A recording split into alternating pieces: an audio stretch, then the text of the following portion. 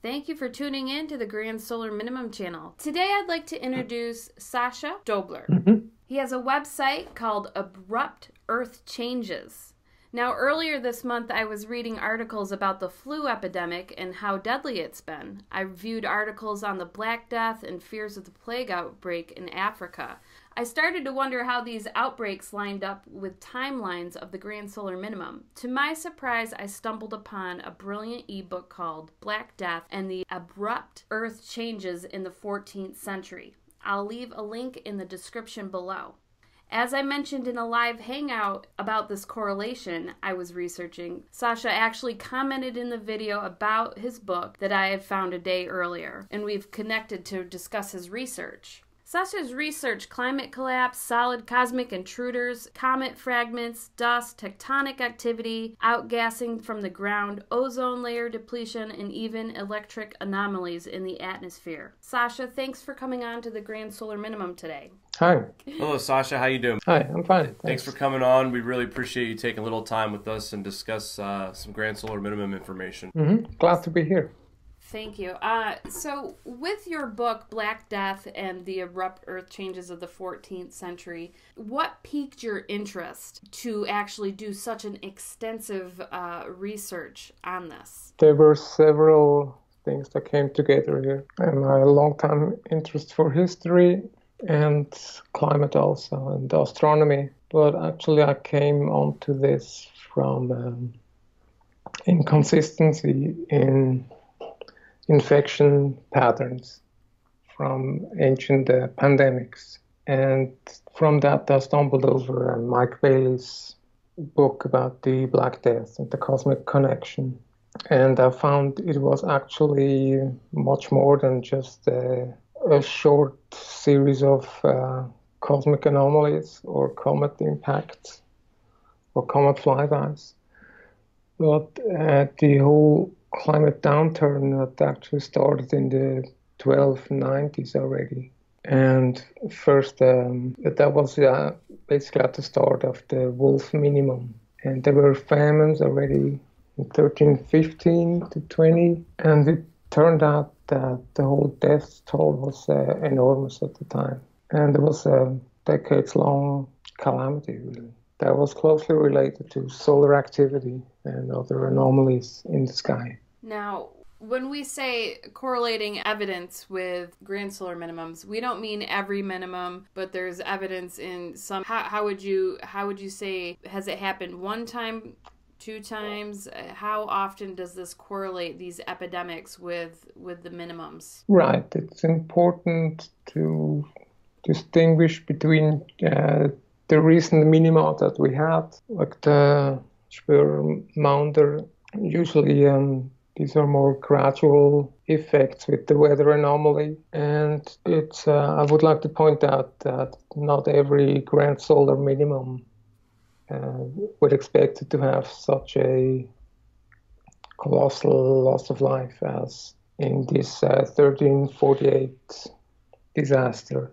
I could only identify two similar events. The other one was at the end of the Roman Empire at around 540. So this is not a fear-mongering part that nothing implies that this happens in every Grand Solar Minimum. It was a much more complex affair at the time. So basically, with people following the Grand Solar Minimum, your website is pretty self-explanatory. Abrupt Earth Changes. So, it's proven in history that the climate and everything can make a sudden shift downward or upward, and, tracing those effects, what caused it, what did people at that time go through, and whatnot. Yeah, and I like to add that I agree with the whole gradual process with the climate. So far, it seems that way. A lot of folks were calling for a below average temps for where in the region that we are in, and I feel like that so far everything is happening like it should be. Now there are some people that are saying that the solar activity itself has sped up this minimum. In fact, they think we've jumped ahead a year and a half in time as far as that goes. But I could tell over the last couple of seasons, some of them had started to get back to, like, we've been mild for a while. And this year we've noticed the cold. I'm sure there's a lot of people who've noticed the cold that aren't used to the cold. And I've always kind of believed this from the first time I've ever heard about the grand solar minimum, which was, I feel like this will be a gradual change. Now, what happens, like I said, a lot of scientists are trying to correlate an ice age in the 2030s and 2050s. I'm just trying to keep track of the grand solar minimum right now and what we see in front of us. But I think it's really important. And just like Rolf had said to us as well, mankind is going to survive this. When you talk about the loss of life that we had in the 1348 through 1353, we're talking about we have way better medicine. We're advanced in so many ways. It's just going to take a little bit more harder, physical, demanding kind of work. Mm-hmm. Or it could be a sudden shift where it's pretty bad. It's hard to say, and that's what a lot of people I feel when they're researching it, they want to latch onto an answer like it's the answer, and it's really truly there's not an answer. It's one of those wait and see, watch it and observe kind of things, because who really knows? No one. Yes, exactly. My motto is more live as if it's never going to happen and prepare as if it's happening. That's right. Tomorrow. And then you're all set. And I'm thinking some people will be surprised, maybe positively or negatively, or when their predictions don't come true. I'm not really a friend of. I even don't call it the grand solar minimum. I talk about the next grand solar minimum, whether the solar cycle 24 is actually the kickoff, or if we get another bit of slack, it will have to show. But I would say prepare as if it's it. But if we get some more time, then take advantage of that too. Yes, and that's the thing too. It's this, as we monitor this solar minimum, this grand solar minimum. It's not something that we're going to be able to see all the results for overnight. It's going to take some time. It's a wait and see. Valentina Zarkova even said it. We'll see. 3 to 5 years. We'll talk then. But certainly right now, some of the predictions that were made for, I know this season for the winter anyway, has come true. So with the less solar activity right now, we're sitting at 9 straight days without sunspots. I think we're at like 56. I mean, it's young in the year. I get that, but we've only had 4 sunspot groupings since December. And so definitely it's starting to show off and on throughout 17. We had some streaks without spots, but the solar activity is declining. And absolutely. And it's going to get interesting. And the cosmic rays is kind of something that Mari and I we really want to discuss, because it does so many things, not just to affect the climate, but health as well. And that's why we brought you on. With your findings in your original book, how do you feel these cosmic intruders have affected society in the past? And then also we'll add to that with Valentina's work, and she outlines how the supernova, it was supernova Vela Jr., the supernova, had an effect during plague times. I found that really interesting. Like all 3 instances when this sort of revelation came to me, watching these outbreaks and seeing the plagues in Africa and thinking about, our climate changing, the earth changing, and then stumbling upon that same day Valentina's mention of the plague with in regards to the supernova Vela Jr. happening around, 1290?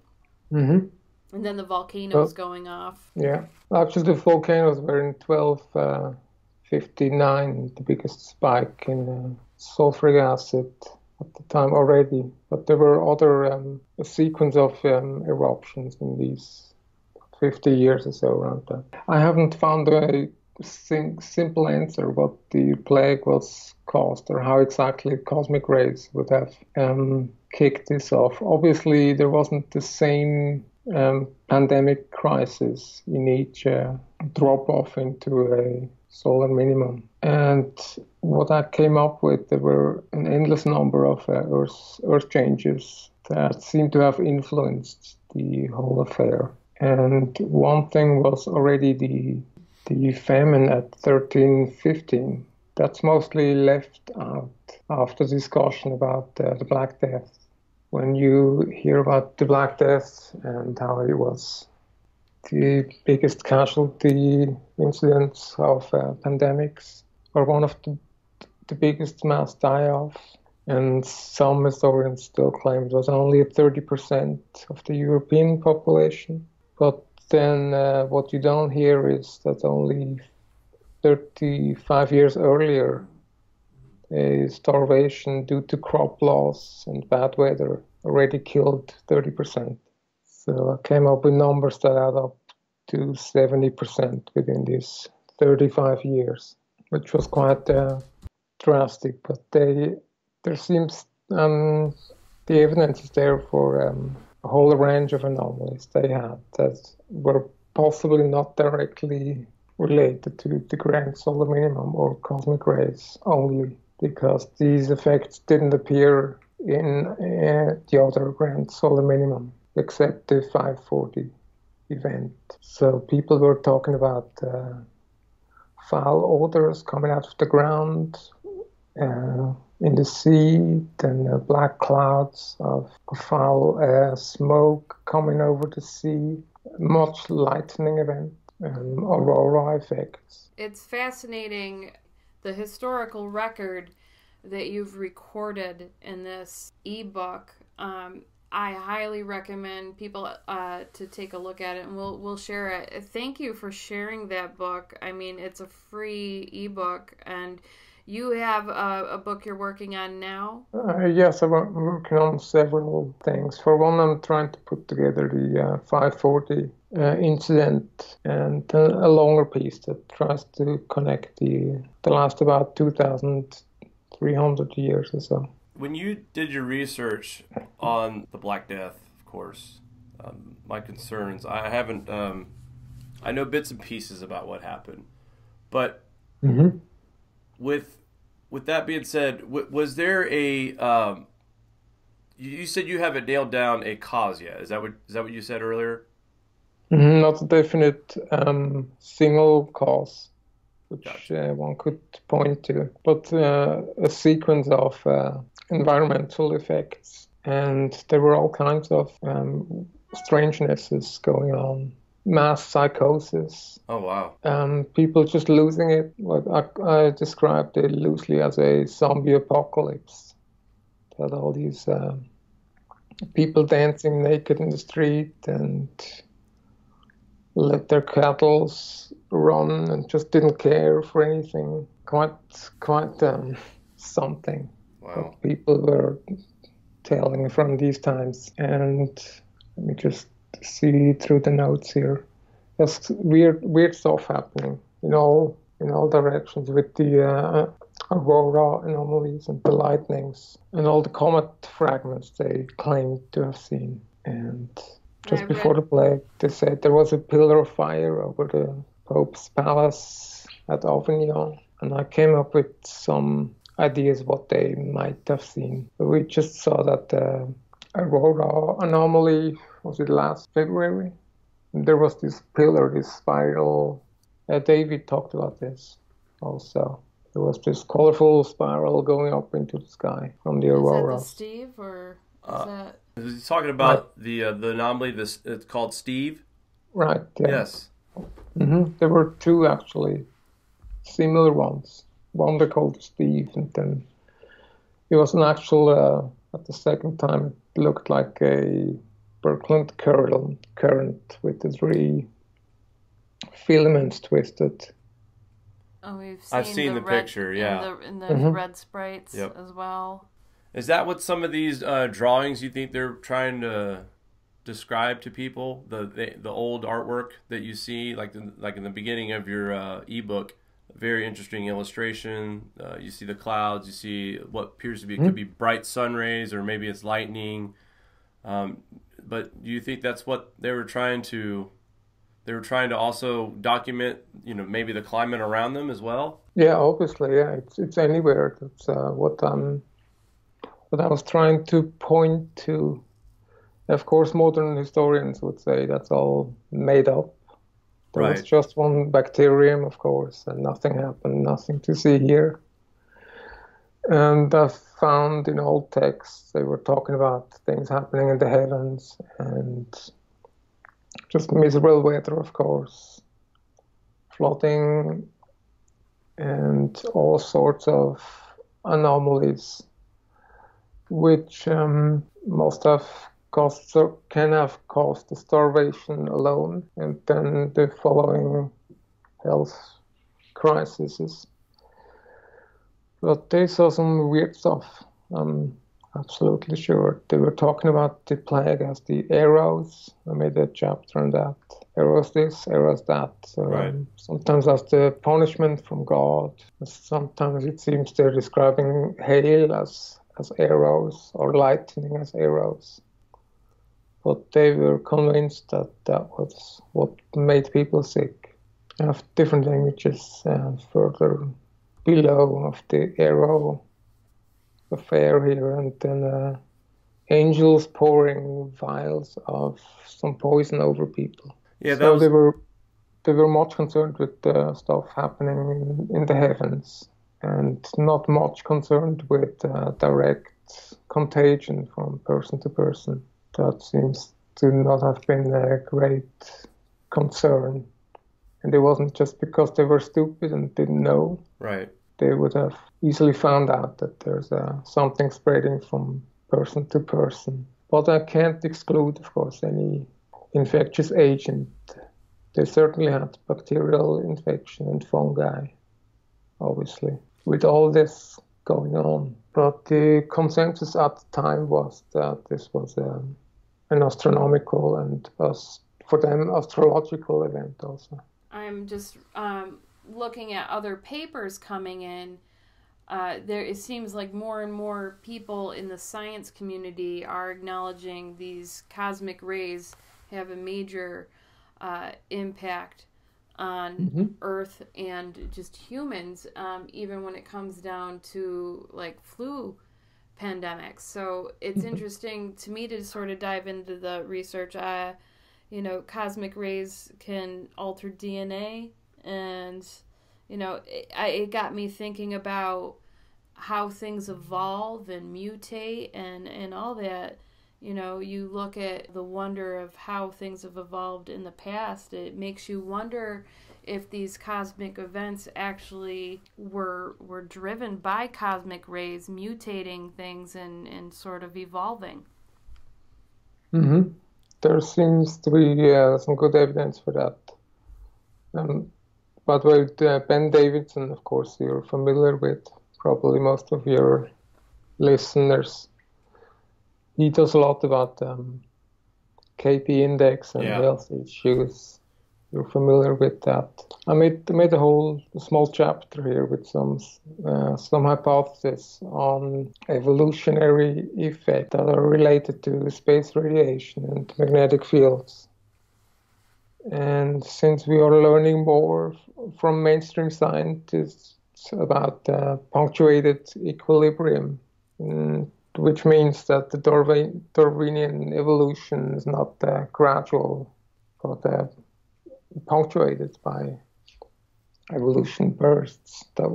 That's what we see in the archaeological record. Yes, it seems that also cultural developments or cultural bursts would follow solar activity and cosmically induced Earth changes. There is things change after that. The Black Death event ended the medieval warm period and the high medieval period with all the cathedral building, and dumped us into a dark age. But out of that came then a Renaissance and later on Enlightenment.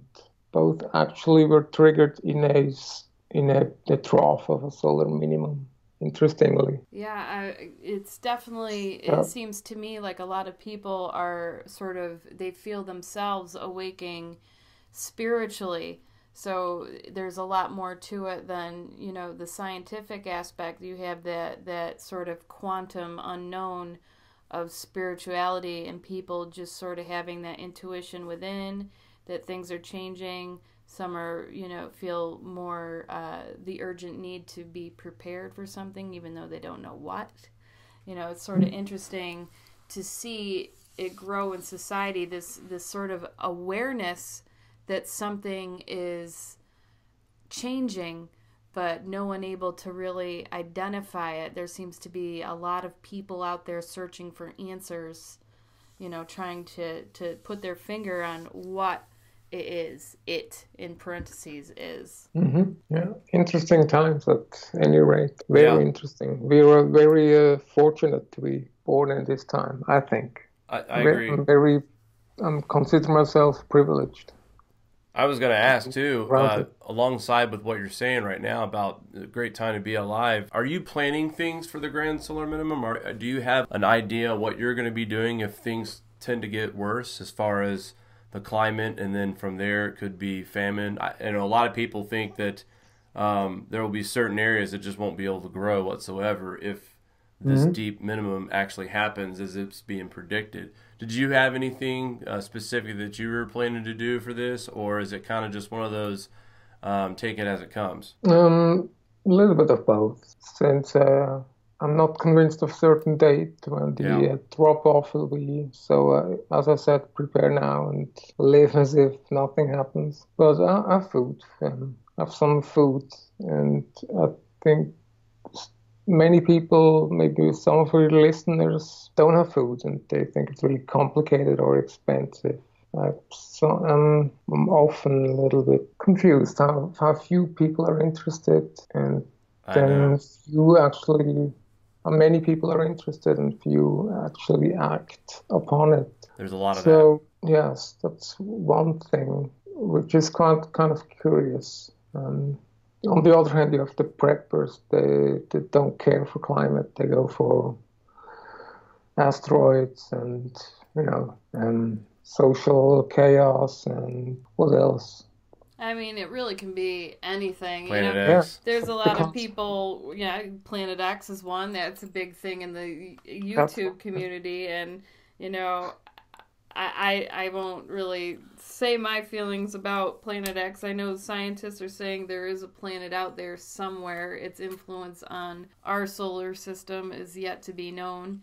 There's some theories that people are saying it's hidden and cloaked by things, and and they have had people come out, and Planet 9 is what they've been calling it lately. That's the last name I've heard for. And to me, what they're saying now is what they've been speculating for a couple of years. This planet that's massive, but it's on the very edge of the outer edge of the solar system. And, you know, that Mari and I were talking about the sun and being weaker during this minimum. And is it possible that there is one of the planets in the solar system is maybe straining the sun on its magnetic connection to the sun? Is it possible that there's something outside the solar system that could be straining the sun's magnetic connections to other planets in the solar system? So, I mean, the more you get into the research of the grand solar minimum, we find people like you, Sasha, and then we find other people like who study the orbits. There's another guy out there who's made a correlation with this certain lineup of the orbits where I think the four gas giants, all but Saturn, are on the same side, and Saturn is exactly the opposition of, I can't remember if it was Jupiter or I think it was Uranus. Jupiter, Saturn. It was Neptune, Uranus, and Jupiter and Saturn were the four planets that were every minimum the same particular lineup happened. And it's actually the Carl minimum, that's what it was. And actually, they are projecting the same planetary lineup. Some people want to call it the Carl minimum. Some people want to call it the Eddy minimum. I was just referring to who came up with it. But in 2050 is when this next planetary alignment is going to happen. That's happened. And Mari and I just quickly checked. We didn't go through all the minimums, but we checked back with software SolarScope. We went back to the last minimum, and sure enough, that orbit's there. Well, there's several research papers on planetary alignment and the grand solar minimums and the different poles on the planets and how that affects things. So, it's proven. What's interesting to me with researching the grand solar minimum is all the different outlets you can research that sort of lead to the same answer. You can research ice core samples, tree samples, the history of planetary cycles, how they affected things in relation to minimums in the past. And it's interesting to me where the science research is pointing to over the next 30 years, say. Mm-hmm. Well, Sasha, was there anything you'd like to add to people who are listening and who are curious about your work? Well, one thing would be maybe as far as contagious diseases go, there are more unknowns, as Donald Rumsfeld would say. Nothing is settled. I don't have definite answer what the Black Death was or the Justinian plague around 500. But we also know that nothing's that simple. You get this little virus or bacterium, and also for that reason be careful with vaccines. I think most of your viewers are able to make a independent decision on that and do some research. So that's one. And as for preparations go, lots of people talk about safe areas or where to be when, and I'm not so keen on that. I just have areas that I wouldn't want to be. I have on my website, I have on the upper right hand side, I put this map of an insurance company, Munich Re, and they just give a general overview over natural hazards. Yeah, not including a flash freezing or flash floods, but you get some overview. Just basically volcanoes are on there, and hurricanes. And I've found that some of the hurricane areas already have to be adjusted now with the storms that came in a few months ago into Portugal and Ireland also. Then hurricane-like storm in the Mediterranean. So things are moving a little bit. But I heard you guys have a flooding problem. Yeah. Is that true?